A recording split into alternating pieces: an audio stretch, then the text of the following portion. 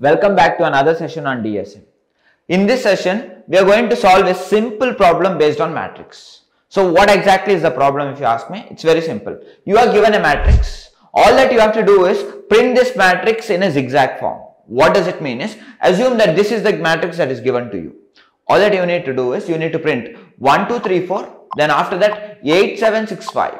So you should not print only from left to right. First row you have to print from left to right, then right to left, left to right, right to left. That's what you have to do. Whatever might be the size of matrix, this can be n cross n matrix. So in this case, it's 4 into 4 matrix. It might be 10 into 10 matrix or 100 into 100 matrix. Your code should work for any of the matrix that is given to you. I hope this problem is very easy for you and you will be capable of solving it on your own. And I would suggest you to pause this video and write the code by yourself. I hope you wrote the code by yourself. In case if you are not able to write the code, it clearly means that you would have not revised two-dimension array properly. In case if you still didn't get the logic, follow this particular video, you will clearly understand what is the logic that you need to write. Now let's take it step by step. I will not directly write the code, rather I will write a code for something else and then I will convert that code into my final output. So how would I do that? Observe this very clearly. Now basically what I need as an output is, I need to print all of these elements but in a different order. But first let's try to print all of these elements in the same order the elements are there. Basically what I mean to say is, I will try to print 1, 2, 3, 4, 5, 6, 7, 8, next 9, 10, 11, 12, 13, 14, 15, 16. So this is how I will try to print it first. So if I have to do this, those who already know two-dimension list or array, it's very simple. You need to make use of two loops and just write the print statement. Those who don't know, just observe this for a minute. So basically what we are doing is, we are actually printing all elements present in all these rows. So first we are printing all the elements present in 0th row, next the elements present in row 1, next elements present in row 2, next elements present in row 3. So basically it means to say, I am traversing all of these rows. In case if I have to traverse all the rows, definitely I need to make use of a for loop, and the variable will start in this particular for loop. I will be making use of variable I. So I will take the value I over here, and from where does it start? It starts from 0th index and goes all the way till the last index. So that's the code that I am writing over here. I am just writing that particular algorithm. Next, after that, what is that I need to do? Now I have just traversed all this row. In every row I need to do some operation. What is that operation?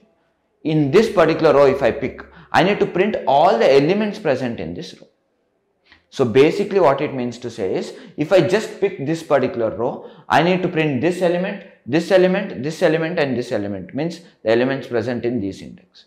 So basically I need to traverse this one-dimension array.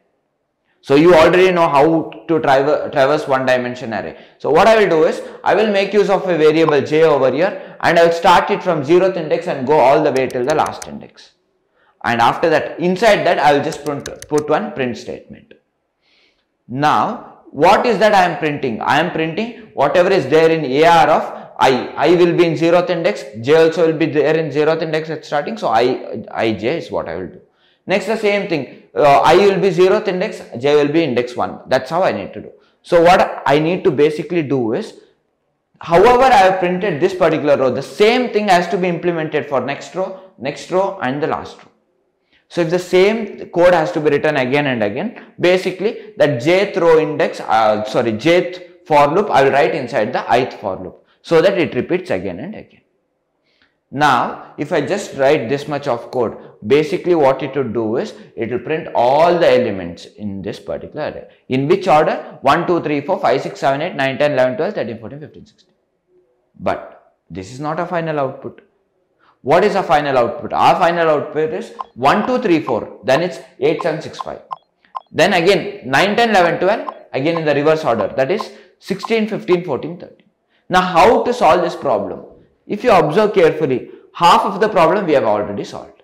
So some small modifications is what we need to do in this particular case, and that is what we will be doing now step by step. Now let's understand which part of the code that we have written correctly. If you observe, the output, the previous output that we got is 1, 2, 3, 4, then 5, 6, 7, 8. So 5, 6, 7, 8 is wrong. So let me just discard that particular thing. Then it's 9, 10, 11, 12. That's correct. Then after that, we had got 13, 14, 15, 16, but we want 16, 15, 14, 13. So basically what exactly has happened is, the code that we wrote works totally correct for row number 0 and row number 2. In simple words, it works in the right way for even rows. So the code is correct for the even rows, but it's not correct for the odd rows. So what is that I need to do? Very simple. What I will do is, whenever I will check, every time I traverse this rows, I will check whether this particular row is even or odd. In case if it's even, then I will use the same code. Again, I will check whether this particular row is even or odd. You can clearly see the row number is odd. So in this case, I don't have to write that code. Next, I will check over here. Is the row number even or odd? Yes. If it is even, what I need to do? Same code I will use. Again, I will check. If it is odd, I will not use the same code. So basically, I will write one if condition and I will check if the value of I even or odd. If it is even, then I will write the same code whichever I wrote previously. So that is what I am showing you over here. Next, after that, if it is odd, very simple change is what I need to do. What is the change? Instead of traversing from left to right, I need to traverse from right to left. That is all I need to do. And you already know how to traverse a single dimension array in the reverse order. You start from length minus 1 and come all the way, means keep decreasing the value of j all the way from by minus 1 till 0. That's all has to be done. So what I will do is, I will write one more else part over here. So if this condition fails, we clearly know that it is odd row. So I will come over here, and in this for loop, instead of starting from 0, I will start from length minus 1. So that's nothing but, if I consider this particular array, this is a single dimension array. So that's nothing but AR of 1. And if I consider this, it's nothing but AR of 3. So basically what it means is, it is AR of I. So I will say the length of AR of I minus 1. So that's where I will start the value of j. So j is equal to length of AR of I minus 1. And till where it has to go? It has to go all the way till 0. So I will write 0. And inside this, what I need to do? Again print AR of I comma j.